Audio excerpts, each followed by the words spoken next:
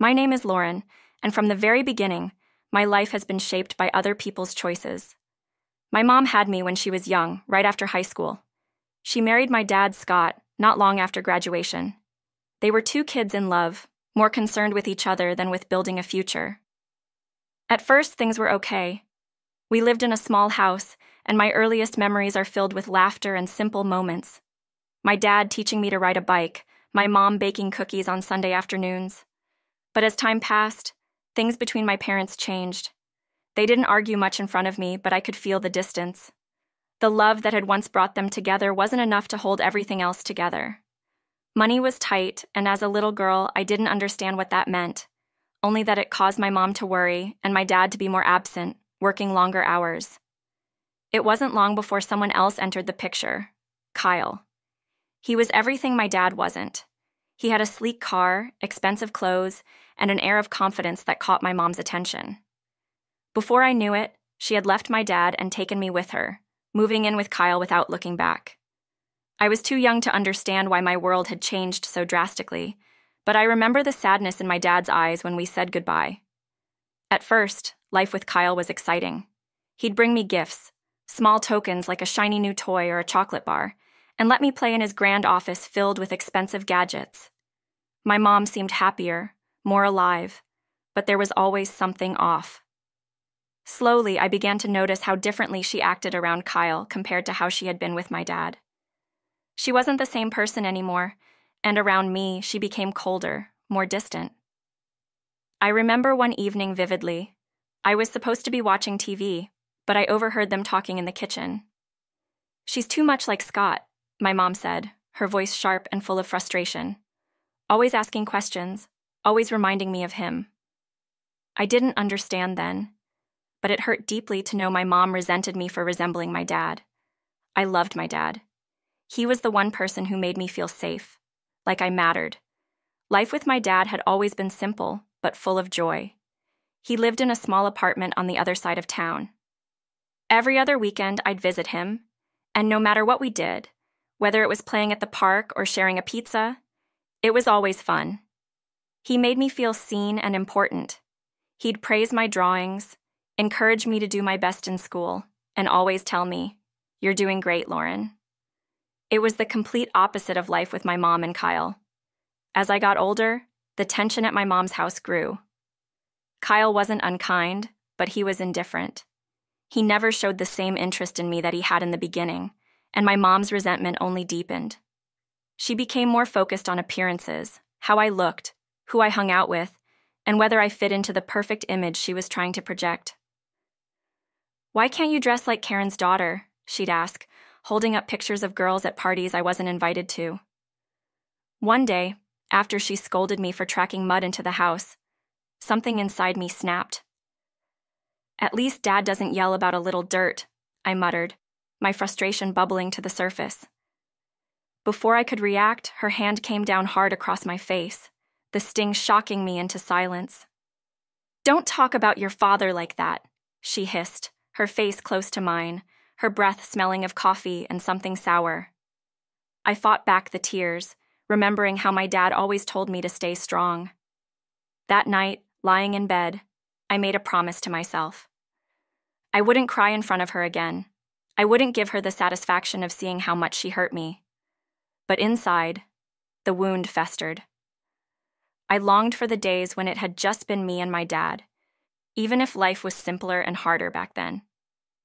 Things got even more complicated when my mom announced she was pregnant with Kyle's baby. The news should have made the house feel joyous, but instead, it felt like everything was about to change, and not for the better. My mom had that pregnancy glow people always talk about, but none of it was directed at me. One evening, as she and Kyle discussed plans for the nursery, I realized they were talking about my room.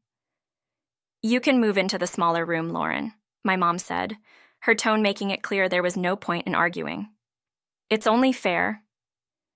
I moved into the tiny room, packing up my things and squeezing them into the closet-sized space. It was a clear message. I no longer belonged in their world.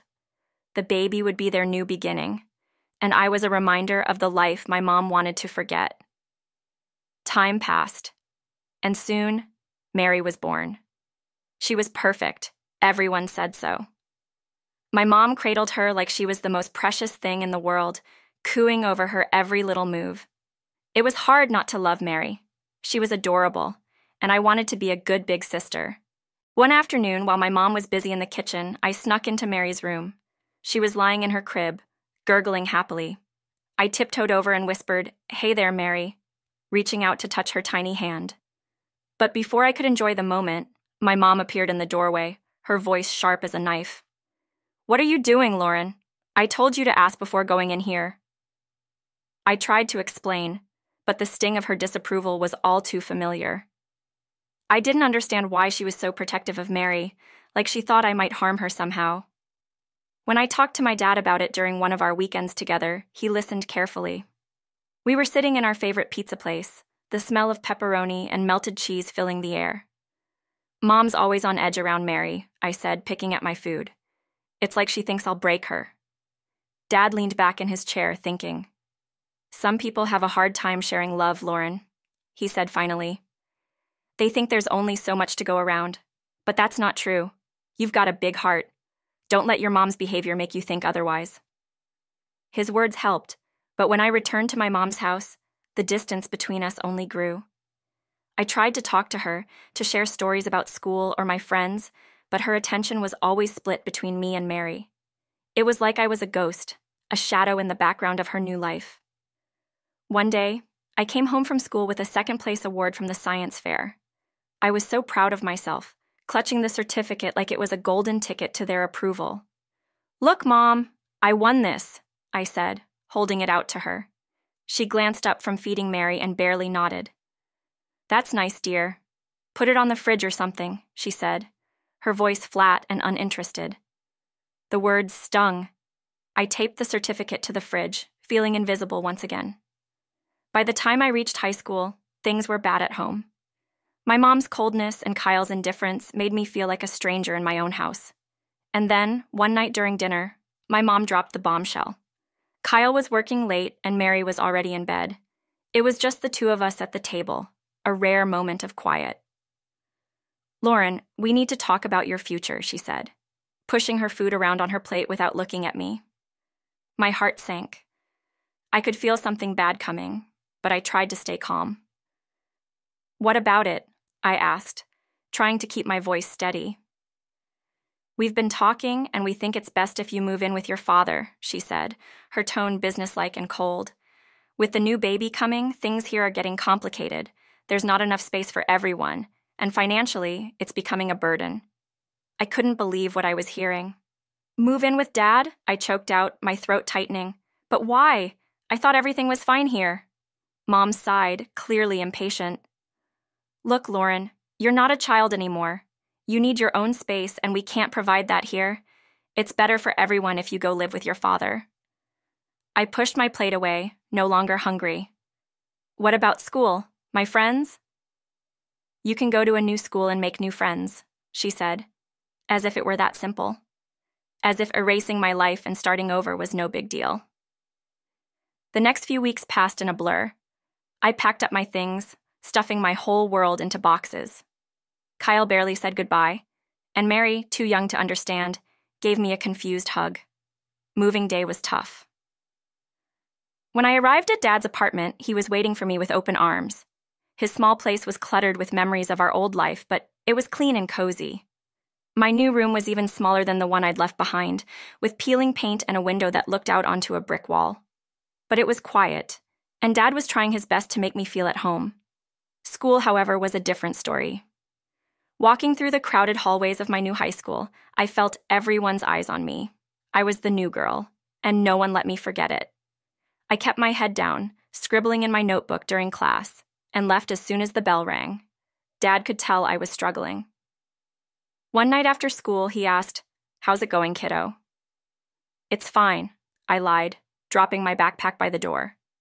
"If it gets tough, you can tell me," he said, his voice gentle. "We're in this together. You're not alone, Lauren."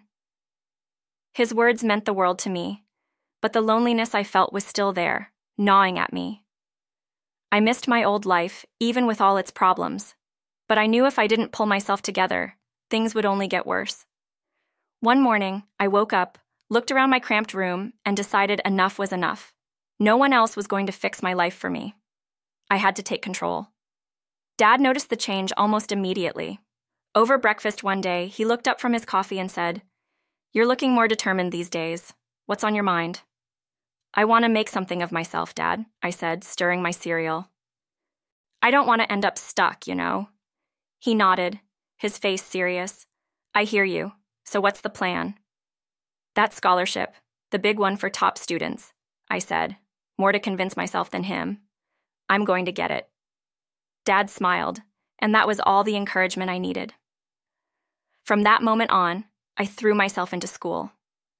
I spent long hours catching up on everything I'd missed, and even longer nights studying. My teachers noticed the change, and even the tough ones started respecting my efforts. Mr. Jeremy, my math teacher, pulled me aside after class one day. "Lauren, your work has improved a lot," he said, studying me closely. "What's driving this?" "I need that scholarship," I replied bluntly, packing up my books. "I've got plans, and they don't include being stuck here forever." He nodded thoughtfully. "Well, keep at it. Let me know if you need extra help. I'm here." As time passed, I started making a few friends, Linda and Peter. They weren't popular, but they were kind, and they made me laugh during lunch breaks. One day, Peter joked, "So, Lauren, you're like a library ninja now, huh?" I smiled for the first time in what felt like forever. "Yeah, got to be stealthy if I want the best study spots," Linda chimed in, her voice soft but sincere. "It's cool what you're doing, Lauren. Most people wouldn't bother." The days turned into months, and the pressure of the scholarship deadline loomed closer. Dad was my rock, always there with a hot meal and a listening ear when the stress became too much. Finally, the letter arrived. My hands shook as I tore it open, and when I read the words, I screamed. "I got it, Dad! I got it!" Dad hugged me tight, laughing as I waved the letter in the air like a victory flag. "I knew you could do it, kiddo," he said, beaming with pride. As I packed for college, I felt ready for the future. For the first time, it felt like my life was truly my own. I graduated with honors and started building a successful career. At 25, I was thriving at work and dating Eric, a guy who was supportive in every way. But just as things were going well, my mom called. After years of barely speaking, she suddenly wanted something. "Lauren, your sister Mary is going to college in your city. We think she should stay with you," she said, making it sound more like a demand than a request. I hesitated, but part of me wanted to believe things could be different this time. "Okay, Mom," I said, trying to keep my doubts hidden. "I'll help Mary out." Mary moved in a few weeks later, and it didn't take long for old patterns to resurface. She was still stunning, still obsessed with her looks, and still living a high-maintenance lifestyle. I tried to be patient, but it was hard. She'd stay out all night partying and coming home just as I was getting ready for work. One night, Eric came over while Mary was getting ready for another night out. I noticed how she smiled at him, just a little too sweetly and for a little too long. After she left, Eric turned to me and said, "Lauren, I think Mary's getting the wrong idea. She's been, well, flirty." I felt a mix of anger and embarrassment. "Thanks for telling me," I said, my voice tight. "I'll talk to her." When I confronted Mary, she just laughed it off. "Oh, come on, Lauren. I'm just being friendly. Besides, can I help it if he likes me back?" Her words cut deep, and I knew I couldn't live like this. "You need to find another place to stay," I said firmly. "This isn't working." Mary stormed out, slamming the door behind her, and within an hour, my mom called. "You're so jealous of your sister," she shouted. "You can't stand to see her happy." But I held my ground. "I just want respect, Mom. That's all." After that, things went quiet between me and Mary. She dropped out of college and drifted through her social circles, while I focused on my life with Eric. We got engaged, and our wedding was simple, but filled with love. Dad walked me down the aisle, and for the first time in years, I felt surrounded by people who cared for me, genuinely cared. Then, out of the blue, my mom called again. This time, she was desperate. Kyle's business had failed, and Mary's marriage had fallen apart. They had nowhere to go. "We need a place to stay," she said, her voice laced with panic. But I didn't cave. "You can't just decide to move in with us, Mom," I said. When she tried to guilt me, I stood firm. "You pushed me out when I needed you most. Now I'm putting my family first." After that final call, I knew I was done trying to please her. I was finally at peace. I had built a life filled with love, with Eric and our baby on the way. As I stood in the nursery folding baby clothes, I smiled. I had overcome so much to get here, and now my future was bright.